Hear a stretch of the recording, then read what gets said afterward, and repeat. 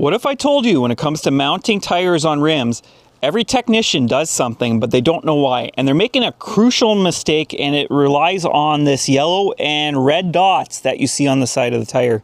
So, to the general viewer who doesn't know, it has been taught for ages that when mounting and balancing tires, you line these dots on the side of the tire up to the valve stem. That is 50% correct. What if I told you that most technicians do not understand what it means? And once you're finished watching this video, you're gonna have a better understanding. And hopefully I teach a few technicians something.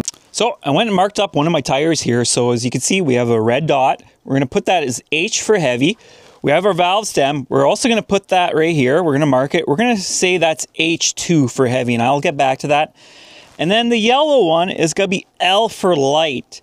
So if you've already picked up what's going on here, it involves weights, and it involves weights of the actual tire without a rim on. So allow me to reiterate for the general viewer, not necessarily, well, even the mechanics out there. We've always been told to line up the dots to the valve stem. But what most mechanics didn't find out is, what do you do when there's two dots? And there is a procedure here. So if you have a tire and it comes in and it only has this yellow dot, the yellow indicates the lightest of the tire. So right here on this section, it is light compared to the rest of the tire and its circumference. That you would line up with the valve stem. Because what people don't realize is the valve stem is the heaviest point of the rim unless marked.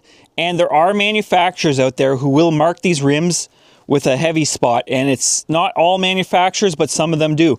So generally, yellow is lined up with the valve stem. What happens when you have a red and a yellow? Well, the red takes priority, but the red means it's the heaviest part of the tire. And a lot of technicians will rotate that to the valve stem without even realizing that. So now you put a heavy spot on a heavy spot, and I guarantee you, if I were to look at tires, not these ones, there would be a bunch of wheel weights on the inside over here. And I bet you that tire is going to be really hard to balance. So here's a slight example. So here's the valve stem.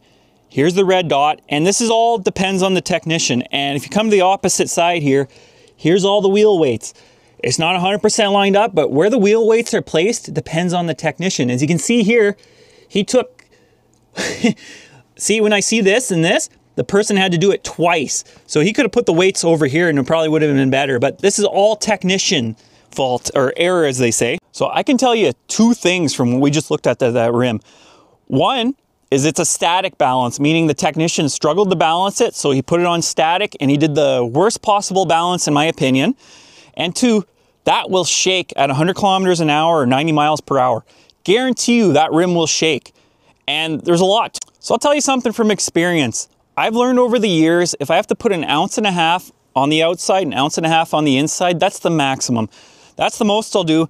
Any more than that in weights, then I know there's an issue. I need to stop, reevaluate what I've done. Is the tire marks lined up? Is the rim bent? Or is there something else going on? Uneven wear?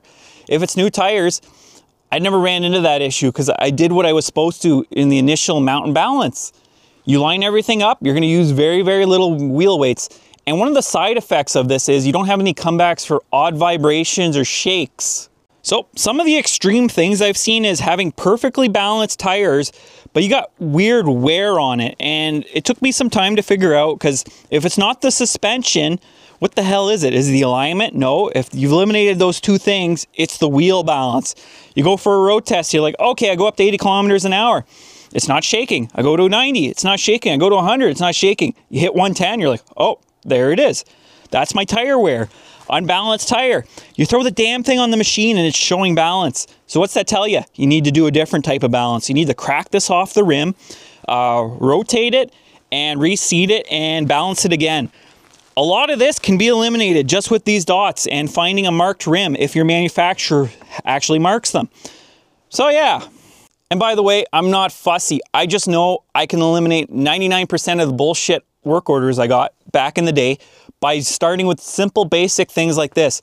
It's the basics that will make or ruin you in the automotive industry, and this is a lot of stuff that even senior technicians don't understand. So yeah, back to basics series. I hope you like this. I'm keeping it short and simple. If you want me to talk about other things, trust me, there's a lot I can talk about. Anyways, if you love the channel, hit like. Lance Mechanics, I enjoy this stuff. I hope you do too. Now for some bonus footage. I should have put this early in the video.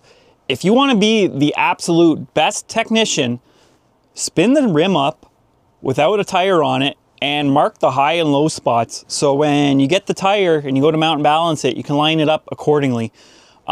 This is going above and beyond. I understand the Stateside's flat rate, but if you want to go that extra mile and be that technician, it will pay off in the long run. Take care.